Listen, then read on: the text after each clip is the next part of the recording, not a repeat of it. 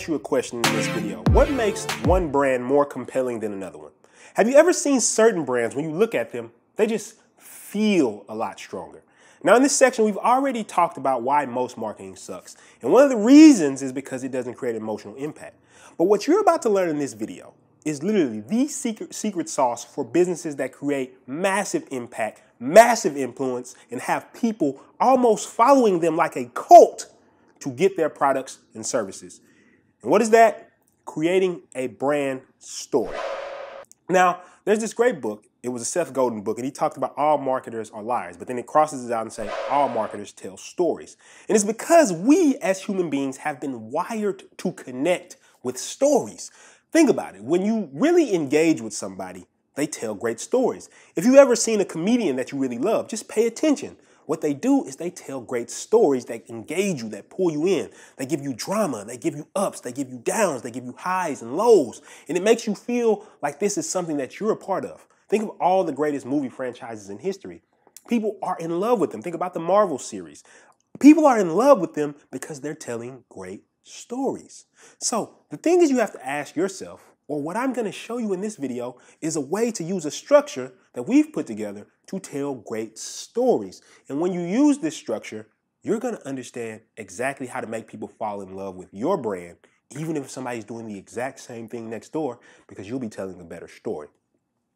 So to show you how this works, there's this mythic structure, and I learned this a while back from Joseph Campbell. He wrote a book called The Hero of a Thousand Faces, which outlined this hero's journey, or this mythical structure that every story follows. This is the stuff that's pulled right out of the scripts of Hollywood movies. So if you ever watch great movie series, say something like Star Wars or The Godfather, they all follow this mythical structure.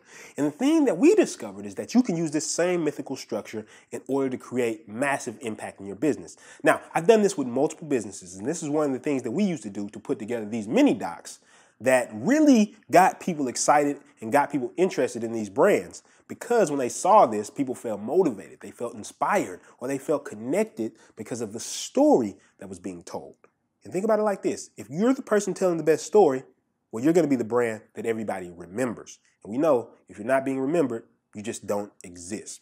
So this mythical structure outlines certain areas, certain things that heroes went through. For example, it started off like with the call to adventure. And I'll put this up on the screen so you can see a visual representation of this. But like the call to adventure, or you get later in, you got parts like atonement or the apotheosis.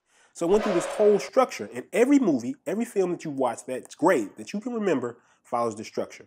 So what we have right here in your booklet is a way for you to tell your story the exact same way so you can tell something compelling that people fall in love with. So I'm going to go through this, and I'm going to give you an example of a story.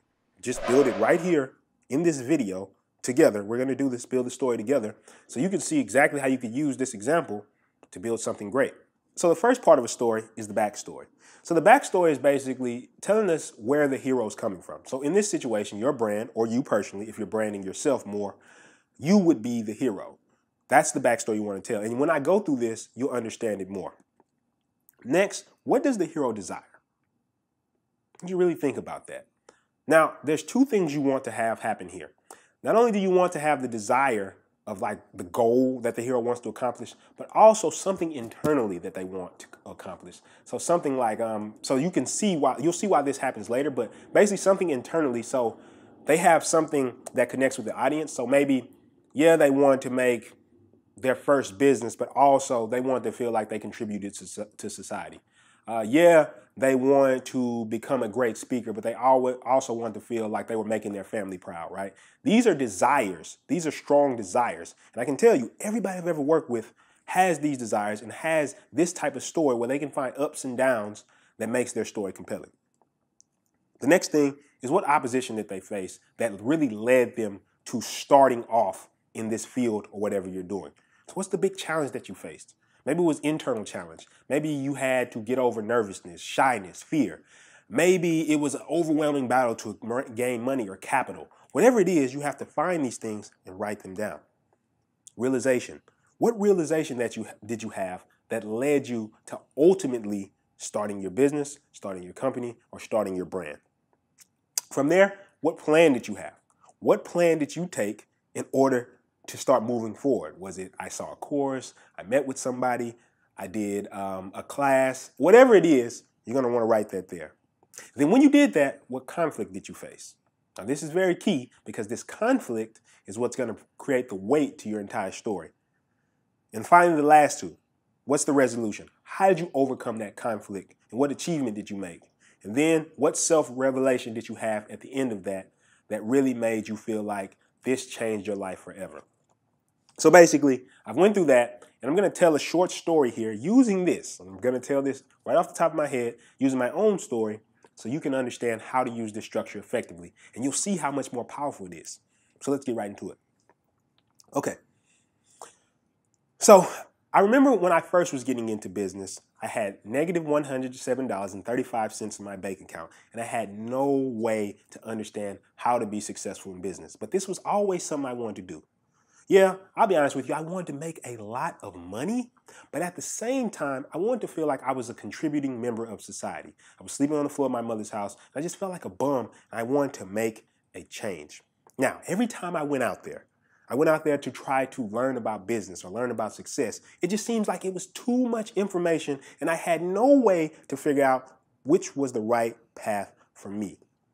Now, one day, my friend, he starts talking to me, and he shows me this video of this guy on the internet who's making tons of money.